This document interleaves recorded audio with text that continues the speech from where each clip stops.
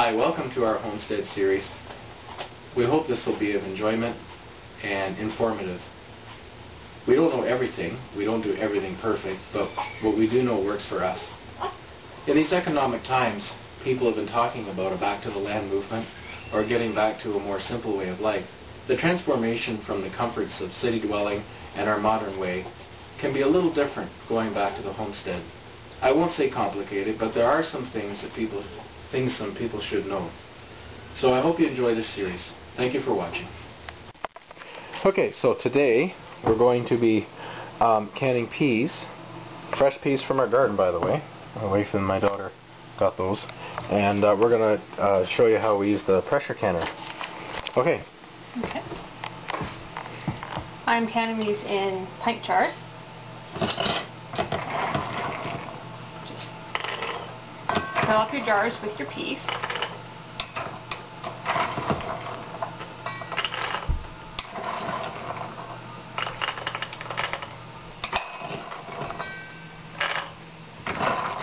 You want to leave about an inch of room at the top. It's called an inch of headspace. So that would be good right about there. Okay. And then you just keep doing that. And when you're done, you'll add, if you like, you can add half a teaspoon of salt to each jar. It helps to keep the flavor and the color after the canning process, but it is optional. You can can without salt.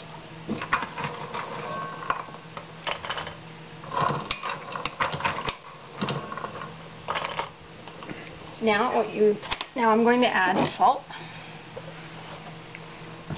Half a teaspoon for a pint and 1 teaspoon for a quart-sized jar. These are pints? These are pints, yes. So I'm using half a teaspoon. And then I'm going to cover it up with hot water. Excuse me.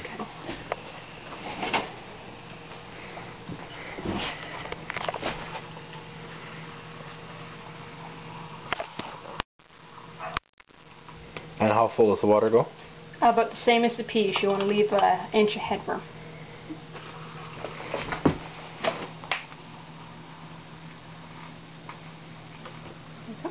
Okay, this little red gizmo thing you have there, where do you get that? Like, is that special for this or what? This is a canning funnel, yes. You can buy them separately. Most home hardwares, or any hardware store, will have them.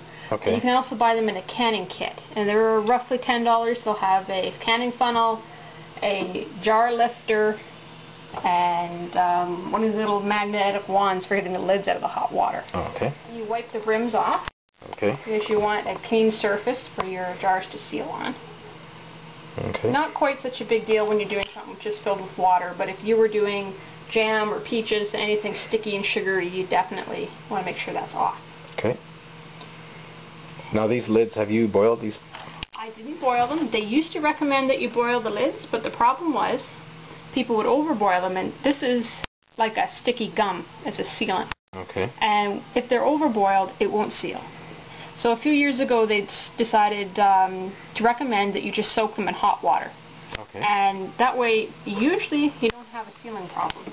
Is that why you're using the magnet? Because the water's hot? Yeah, keeps you from burning your hands. Okay. And then you take your jar ring, and you put these on, just finger tight. Okay.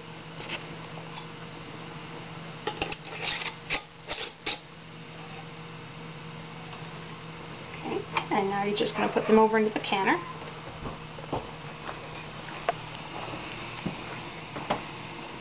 This is my smaller canner. It holds about 6 pint jars. And I love it because I have a larger one that holds about 20. But this uses less water and less power to heat up. So for running smaller batches, it's pretty convenient. What brand is it? This one is a Presto. My other one's a Miro. They're both equally good. So anyway, the water in there, I've got about 2 inches of water in the bottom. Okay.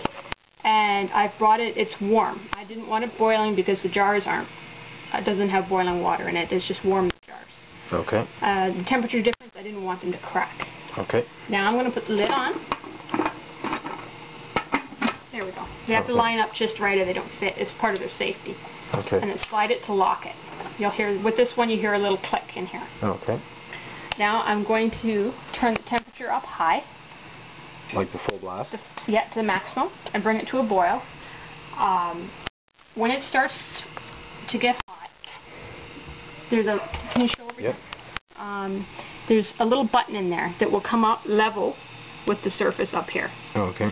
And that shows that it's locked in. Okay. Just showing you in there. Okay. Over here, when this is the vent, when you see the steam coming out steadily for 10 minutes, at that point you can put your weight on. Okay. This over here is an overpressure valve. What this does is if for some reason you're not paying attention to your canner and the pressure gets too built up, that little seal will pop out and allow the pressure to come out. When they first started making these back in my grandma's day, they didn't have a safety feature like that. So if you didn't watch them, this is how the scary stories of pressure canner lids getting stuck in your ceiling got started. And really that's only because people don't watch them.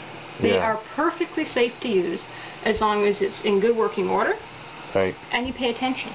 They're not dangerous at all. You're dealing with high temperatures and steam, but I've never had trouble with them because, you know, you just don't put it on and leave the house.